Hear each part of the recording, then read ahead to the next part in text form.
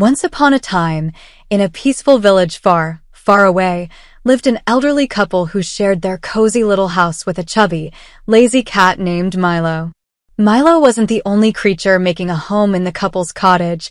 A large family of mice had secretly claimed the walls and floors as their own. These mice were nimble and cautious, darting out to snatch crumbs only when they were sure Milo wouldn't see them. Each night, as the moon cast its glow over the cottage, the mice would huddle up in their tiny nests, whispering plans about how to sneak out, grab food, and return undetected.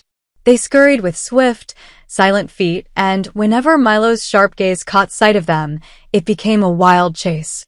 One day, as the mice gathered for a meal, Milo lay just outside their hole, watching with squinting eyes. Mommy Mouse kept her family close, urging them, "Kids, hurry up and eat. Milo is right outside." But just as she spoke, the clever cat swiftly shoved his paw into the mouse hole, and the family scattered in a frantic dash. In the chaos, Milo's claws snagged Princess, the tiniest mouse, by her tail. "Help!" Princess squeaked, squirming and pulling with all her might. Her brother Panko saw her plight and, summoning all his courage, dashed forward, yanked Princess free, and they both scurried back into safety.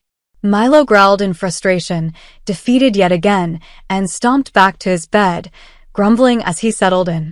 The following day, the mouse family gathered in a secret council to discuss their problem. Milo was too stealthy, they agreed. He moved so quietly that they never knew when he was lurking nearby, waiting to pounce. They needed a plan, something clever and daring. Each mouse put forth ideas, but none seemed foolproof. Then, little Gonzo, a curious and quick-witted mouse, jumped up with excitement. "I've got it! Let's put a jingle bell collar on Milo. Then, whenever he comes near, we'll hear the bell and have time to hide." The family cheered at the idea. What a brilliant plan! But as the excitement wore off, a question hung in the air. Who would be brave enough to put a collar on Milo? The mice all hesitated, glancing nervously at one another. "I'll do it," Gonzo announced with determination, even as his siblings gasped in surprise. That night, the mice prepared for their most daring mission. Father Mouse kept a close watch on Milo as he prowled the house, inspecting each room and corner before finally curling up for a nap.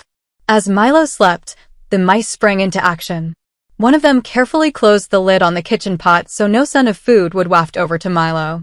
Another mouse placed tiny sponge pieces in Milo's ears, muffling any noise that might wake him. Then came the moment of truth. With careful paws and quiet hearts, Father Mouse and the family lowered Gonzo on a thread down toward Milo's head. The brave little mouse dangled above the snoozing cat, clutching the jingle bell collar with trembling hands.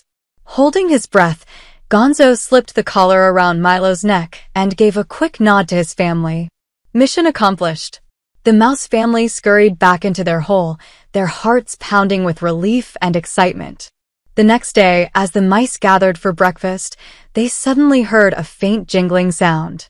Milo was prowling nearby, but this time, the mice had the upper hand.